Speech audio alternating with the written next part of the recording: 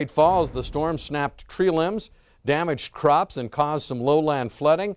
A team of National Weather Service meteorologists was out assessing the damage in the areas hit hardest by that severe weather.